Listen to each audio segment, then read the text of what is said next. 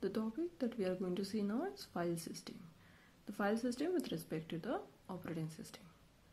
Now see, I suggest all the students that it could be better you have a formula book where you can note down these formulas so that it will be easy for you at the time of revision. The students should have a separate theory book and the formula book. In formula book we are having the formulas which are useful for the numericals. The first formula that we are having is the transfer time. Transfer time for this disk is sector size upon transfer rate in bytes per second. Transfer time is equals to sector size upon transfer rate in bytes per second. Then the latency time or average rotation time is equals to R upon 2, where R is the rotation rate in RPM. Or we can say that if in 1 second this many number of rotations can be done, then in R second how many rotations will be done. Then effective data transfer rate in bytes per second is equals to 1 track size upon rotation rate. Effective data transfer rate in bytes per second is equals to 1 track size upon rotation rate. Effective access time to transfer the data to or from the disk is equals to seek time plus transfer time plus latency time, that is nothing but a rotation time, plus controller time, which is the optional one. Okay, so these three are the compulsory, whereas the controller time is the optional. So effective access time to transfer the data to or from disk is equals to seek time, transfer time, latency time, and controller time. The number of entries in a file allocation table is equals to capacity of disks upon database size in bytes. Data block size, sorry. This is a block. B stands for block. So these are the some formulas that are useful for a file system. These are not all formulas, but what formulas are important or what on which we are going to see the numerical based in. That's why we have noted this much formulas. Transfer time, latency time or average rotation time, effective data transfer rate, effective access time to transfer the data to or from the disk, and the number of entries in a FAT. Now, the first question that we are going to see is from GATE 2015 paper 1.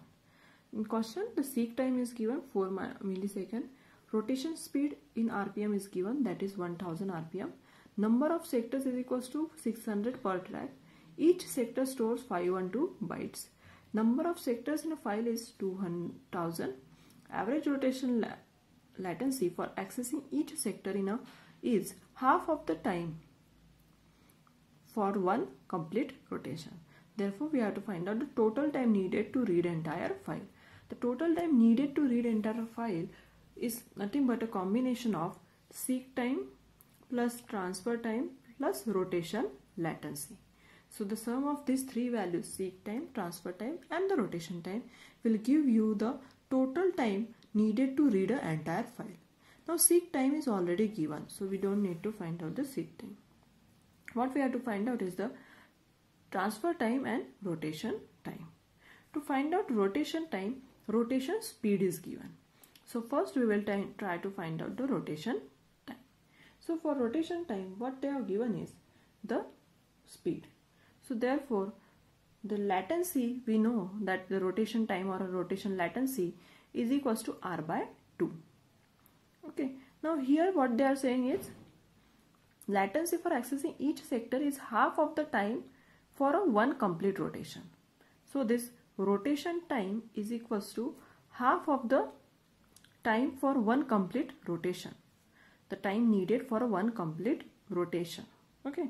So rotation time is equals to the time needed for one complete rotation divided by 2. Now we have to find out this R from this rotation speed. So in 60 seconds, that is in 1 minute, 1000 rotations has been done. Therefore in 1 second, how many rotations will be done? In 60 seconds, 1000 rotations will be done. Therefore in 1 second, how many rotations has to be done? That is nothing but a capital R here. Therefore capital R is equals to 60 upon 1000. That is nothing but a 6 into 10 to the power this value is 10,000, sorry, not 1000, 10,000. Okay, so 10 to the power minus 3, that is 6 millisecond. Here we have to remember 10 to the power minus 3 milli, 10 to the power minus 6 micro, and 10 to the power minus 9 nano. So 10 to the power minus 3 to millisecond. Therefore, rotation latency is equals to 6 by 2 millisecond, that is 3 millisecond. So second value we have to find out, that is rotation time. Next value we have to find out is the transfer time. The formula for a transfer time is sector size upon transfer rate in a byte. Now see, sector size is given. Sector size we can find out number of sectors. Next we have to find out this transfer time, that is nothing but a effective data transfer rate. So one track size upon rotation rate.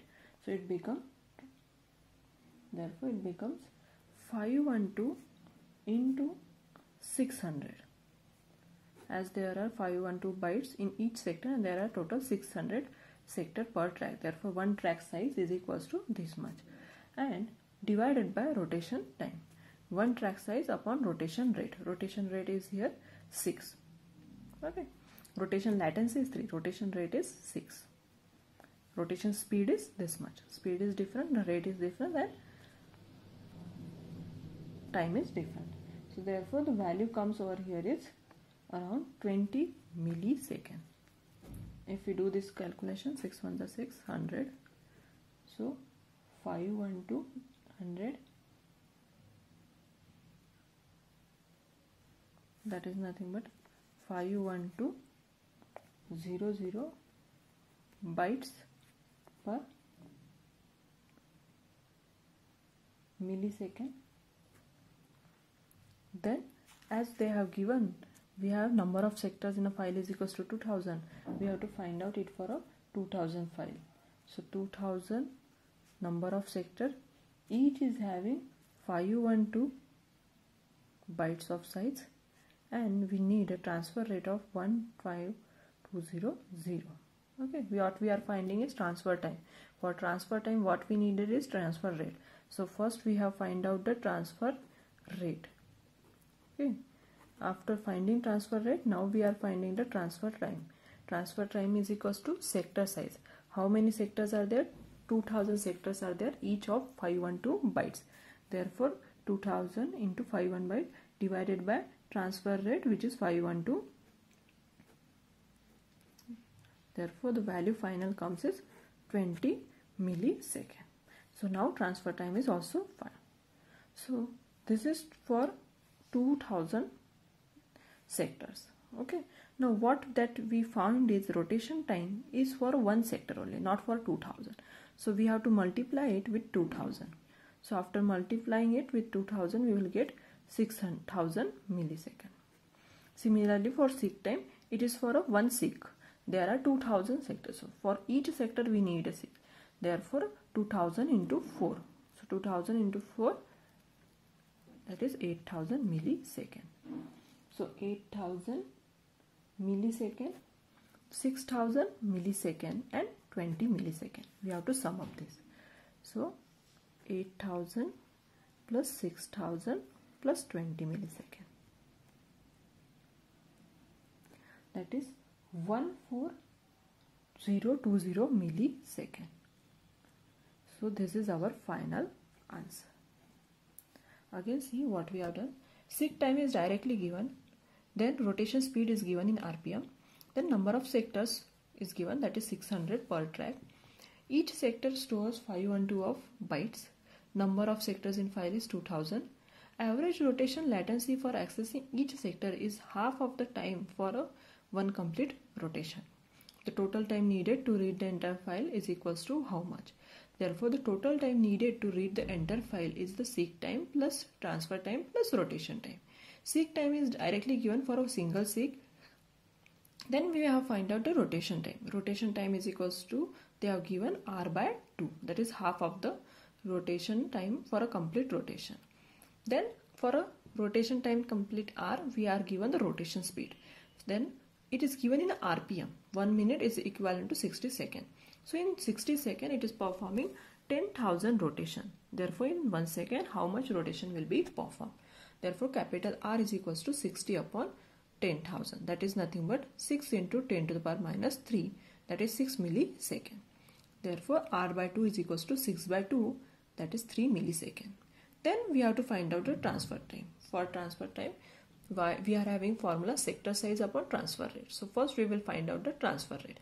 Transfer rate is equals to 1 track size upon rotation rate.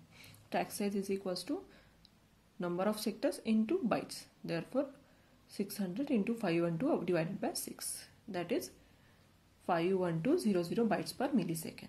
Now transfer time is equals to 1 sector size upon transfer rate. 1 sector is equals to, therefore we are having 2000 sector. Therefore 2000 sector into 512 divided by 51200, which is 20 millisecond. Lastly, we have to sum up all these values and the final answer is 14020 millisecond.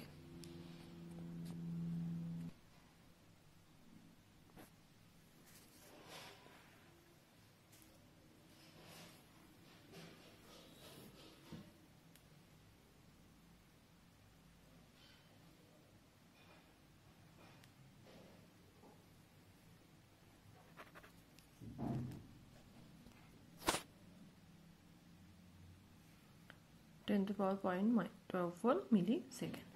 Now, what we have to do is, we have to find out the seek time into 2 is equals to 2 into rotation latency. Therefore, if the rotation latency is 2 into 10 to the power minus 3, that is 2 millisecond, the seek time will going to be 4 millisecond. And similarly, if the average transfer time is equals to this, therefore controller time is equals to 10 into this one. Therefore, it is going to be 0.1. If we sum all this value, that is this, therefore 4 plus 2 plus 10.24 into 10 to the power minus 3 plus 0.1. It is going to be 6.1 millisecond because this is in a microsecond format. So 6.1 millisecond. Okay. Again, see what we have done. For average rotation time, R upon 2, R is in RPM, so we have to convert it in a minutes. Therefore, 1500. RPM is in a minutes form. We have to convert it in a second form. So 1500 upon 2 into 60, it becomes 2 millisecond. Then average transfer time is equals to 512 upon 50 into 10 to the power 6 is equals to 10.24 microsecond. Then seek time is equals to twice the average rotation latency, therefore 4 millisecond. Control time is the 10 times of the average transfer time. Therefore it becomes 0.1. When we sum up, we get the answer 6.1 millisecond. Next question is from GATE 2014 paper 2. The file allocation table overhead is 4 bytes. The capacity of a disk is 100 into 10 to the power 6 bytes and data block size is equal to 10 to the power 3 bytes. What will be the maximum size of a file in unit? Now see, the maximum file size is given by the number of entries in the file table size.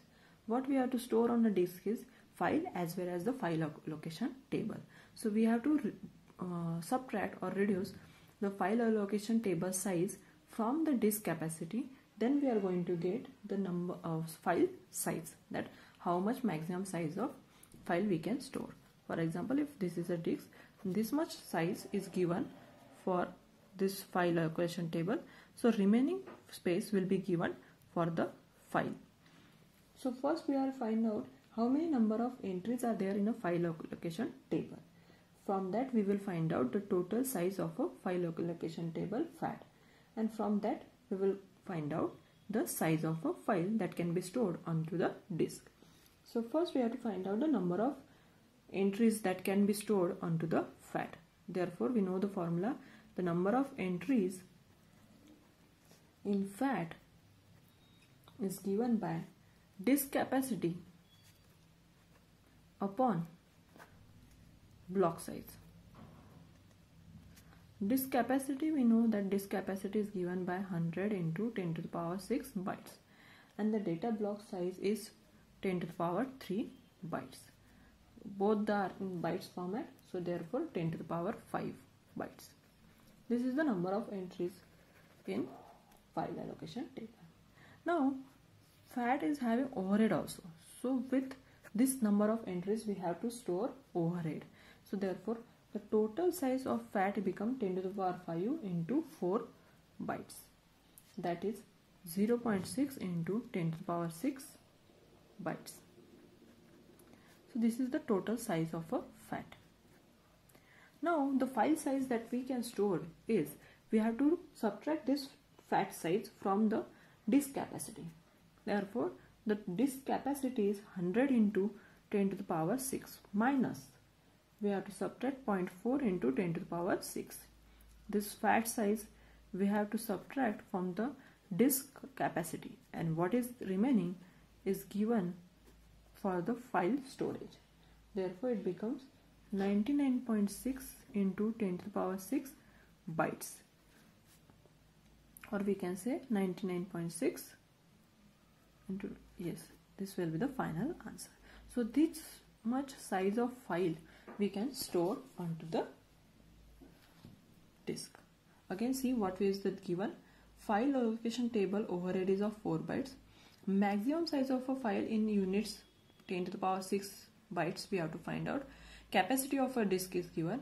If there is no file allocation table, or if there is no file allocation table overhead, the maximum size of a file that can be stored is equals to disk size. But as here we are storing this file allocation table, we have to subtract that size from the total capacity of a disk. Therefore to find out the file allocation table size, what we have to find out is how many number of entries are there in a file allocation table. So the number of entries in a file allocation table is given by the disk capacity and the divided by block size. So these are the number of entries into the FAT. After that the FAT overhead is 4 byte. Therefore we have to multiply this with 4 byte, and this much space we have to delete or reduce from the total size of a disk. So the final answer is 99.6 into 10 to the power 6 bytes.